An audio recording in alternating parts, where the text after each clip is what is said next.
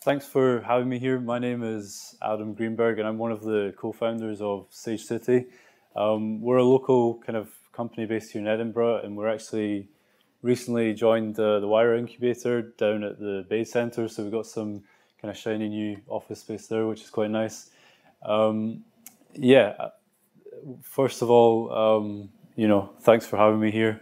And I really wanted, that's what I was going to say.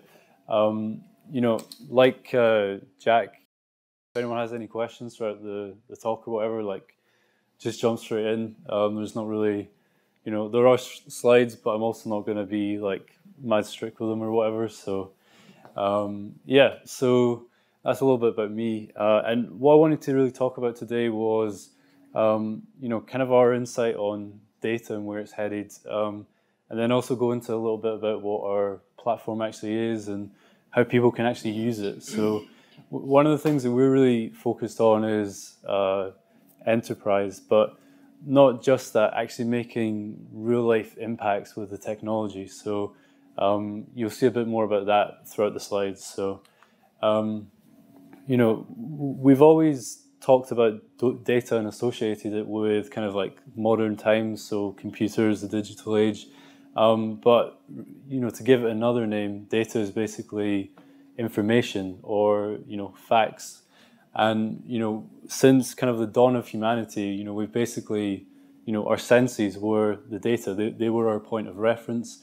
And as we've grown into, families to communities to villages to towns to cities, we've kind of began to, our point of reference has expanded exponentially, and there's thousands and thousands of data points, or in some cases fake data points, and that's kind of led us on this journey throughout humanity into storing things and facts on tablets, and then onto books, which up until kind of 80 years ago or whatever was really the only way we had of like doing things like that. And we stored them within libraries, but obviously that brings out a lot of problems, especially in an age of globalization. So two of the obvious ones are searchability and shareability. So if one guy has a copy of a book in a library and it has 500 pages, it's very difficult to find the information you want and also share it with people as well. So I would have to physically walk to you, and I know that sounds preposterous in the kind of modern age, but walk to you to give you information and updates. And one of the lesser obvious ones, and I think it's one that, our misunderstanding of this is kind of what's brought about a lot of the challenges we face now, is the integrity of data. So even in a library, we assume that because the authors in those books were published, it must be true. There must be fact within it. But then there's also a level above that, which is the guy who's maintaining the library and keeping various books and that collection. He could have biases or things he doesn't want the local community to know about. So, and that's really the misconception and really the start of the downfall for our failure to understand data and understand our place within it all. And yeah, digital ages came, and we've kept a lot of those kind of misconceptions or kind of blissful unawareness, as I like to call it. And to give you an example of what I'm kind of talking about here, because that's a bit high level, food. How many of us know where our food came from?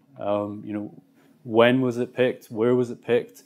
Where did it go through to reach us? And a few years ago, IBM challenged Walmart. They picked a lettuce off the shelf and said to them, we want to know where this came from. Can you tell us? And I'm not gonna play the guessing game, but it was 7 days. Was how long it took for them to go through systems, call people, look through paperwork.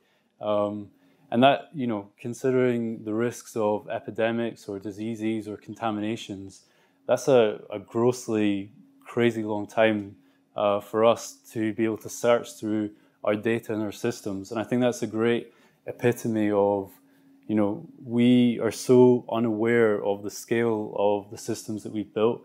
and we have no way to track or understand some of the processes behind them.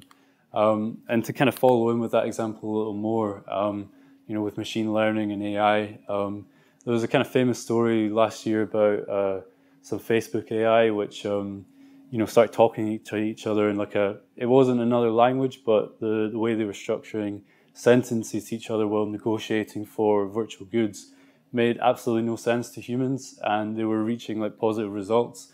And this isn't some kind of far off thing that we've got going on here, because machine learning and concepts like that are already built into platforms like YouTube, where 87 hours of content is uploaded every hour. 87 days in every hour. And that's just an impossible amount of data to sift through. So we've reached this point where we've trained AI to make decisions, and not to kind of scaremonger and jump and kind of be on the bandwagon, but things like extremist content have been continuously pushed and recommended to younger, more influenced members of our society. And yeah, that's probably enough kind of scary doom-mongering for one conversation and all that today.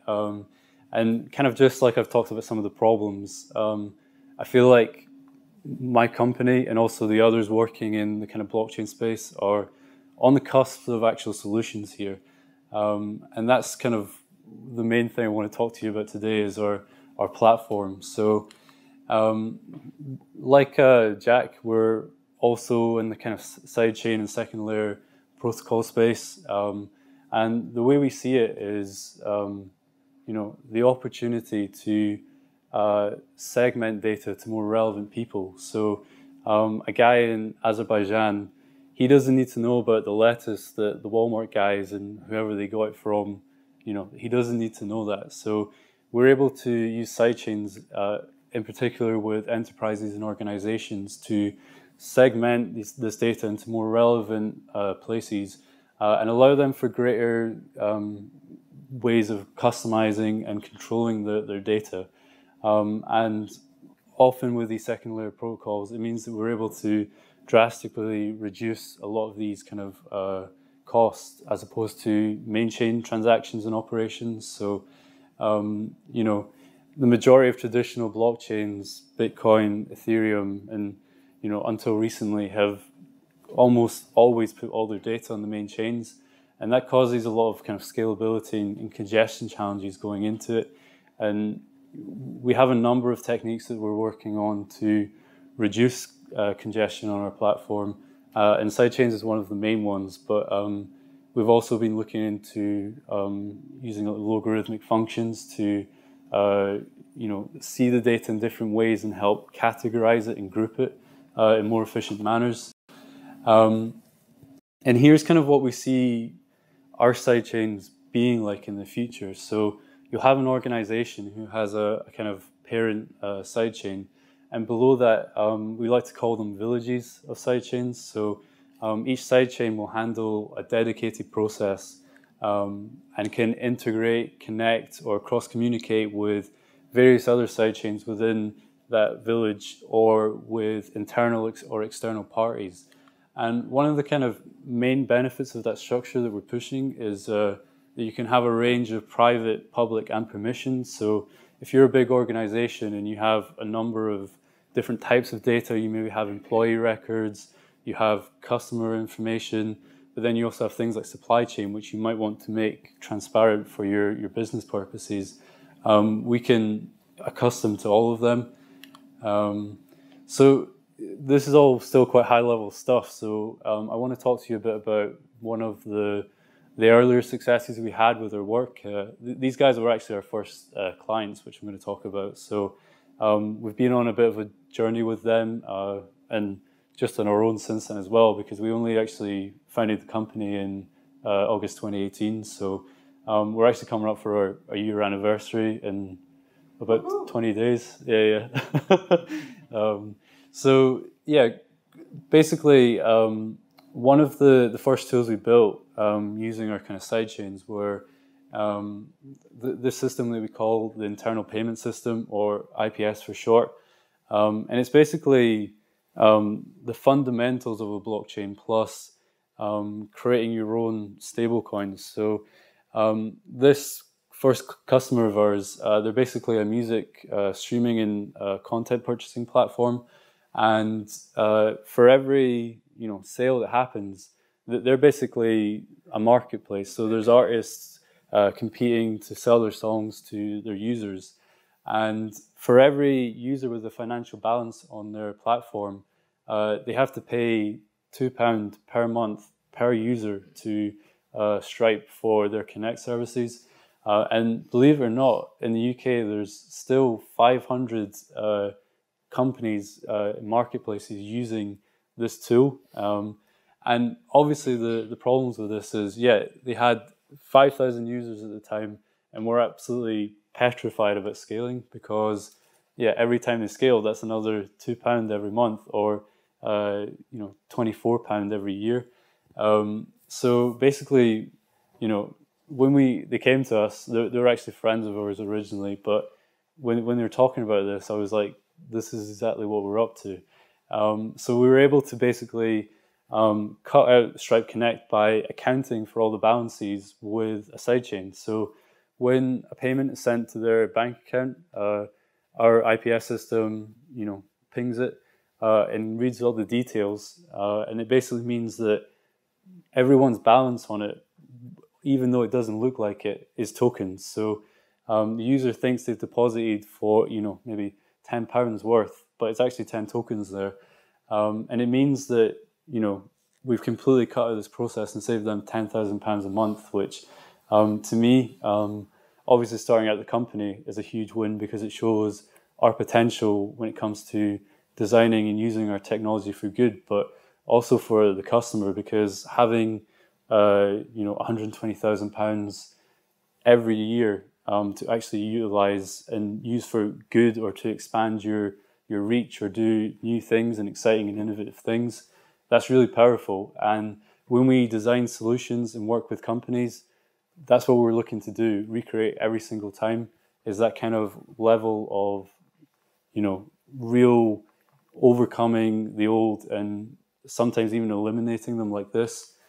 And one of the other things that we see, and Jack talked about this a bit in his presentation, is sidechains, and ours more specifically being a kind of facilitator or a mediator between other chains. So right now, there's easily over 1,000 different blockchains and distributed ledgers being built by various companies or projects or just enthusiasts in the area.